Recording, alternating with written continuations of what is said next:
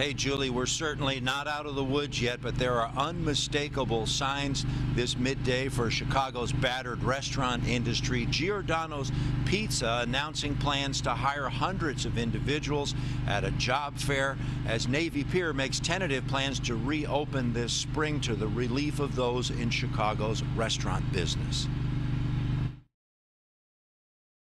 We had to open the store in February 29th, and we closed it in March 12th.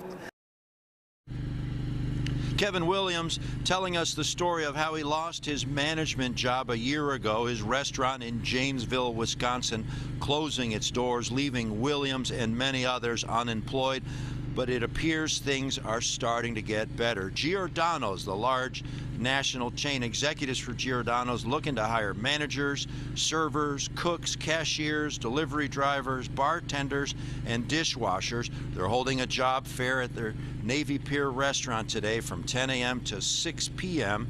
The hometown restaurant chain offering medical benefits, paid vacations, flexible scheduling, and more.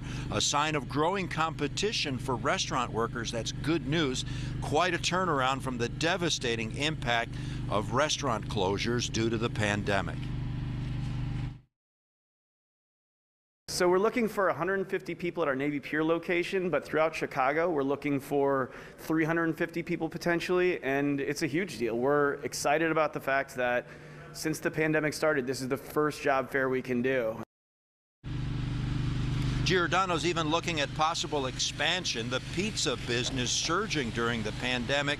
Pizza, of course, great comfort food and easy to prepare, or you can pick it up at a restaurant like Giordano's. So many restaurants in the Chicago business growing their takeout and delivery business during the pandemic, but Giordano's in a clear sign of optimism about the future, announcing plans that they will add 500 people to their payrolls. Now, if you want information or if you can't make it to the job fair, Giordano says that you can apply online. Go to our website for a link. At Navy Pier, Julian Cruz, WGN News.